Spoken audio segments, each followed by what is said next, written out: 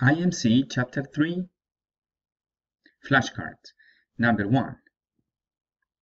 A mental position taken toward a topic, person, or event that influences the holder's feelings, perceptions, learning processes, and consequent behaviors.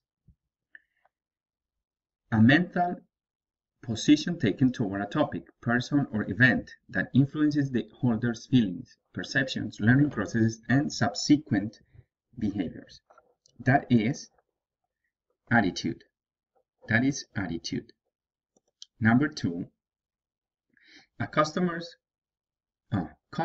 who like to stop will undertake a more in-depth search for details about goods and services. Customers who like to stop will undertake a more in-depth search in details about goods and services. That's enthusiasm for shopping. Enthusiasm for shopping.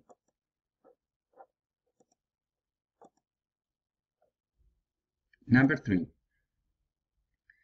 A purchasing decision model in which the consumer chooses the brand for which he or she has the strongest liking or feelings. A purchasing decision model in which the consumer chooses the brand for which he or she has the strongest liking or feelings. That is affect referral. Affect referral. Number 4. Demand based on, linked to, or generated by the production and sale of some other good or services. Demand based on, linked to, or generated by the production and sale of some other good or service. That is derived demand. Derived demand. Number 5. The group of individuals who make a purchase decision on behalf of a business. The group of individuals who make a purchase decision on behalf of a business. That is buying center. Buying center. Number 6.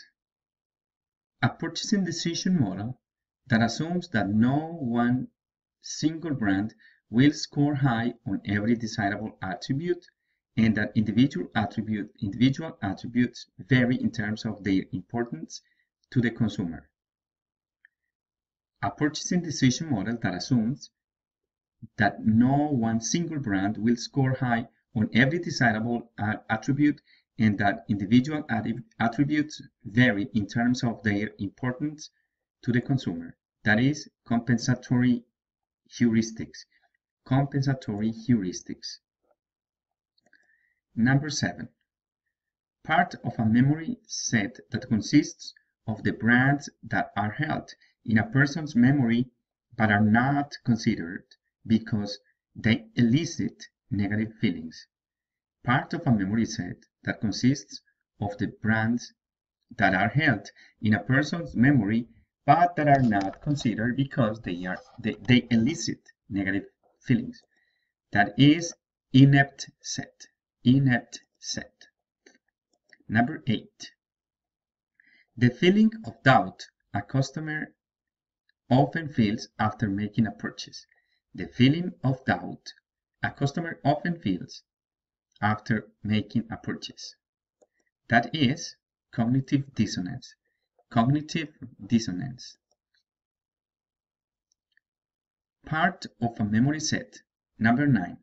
Part of a memory set of brands that hold the brands that the consumer has awareness of but has neither negative nor positive feelings about. Part of a memory set of brands that hold the brands that the consumer has awareness of but has neither negative or positive feelings about. That is inert set. The inert set. Inert set. Number 10. The extent to which a stimulus or task is relevant to a consumer's existing needs, wants, or values. The extent to which a stimulus or task is relevant to a consumer's existing needs, wants, or values. That is involvement. Number 11. A purchasing decision model that establishes a minimum or threshold rating that brands must meet in order to be considered. A purchasing decision model that establishes that a minimum or threshold rating that brands must meet in order to be considered.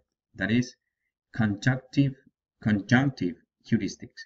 Conjunctive heuristics. Number 12. Consists of the set of brands a consumer considers during the information research and evaluation processes. Consists of the set of brands a consumer considers during the information search and evaluation processes. That is evoked set.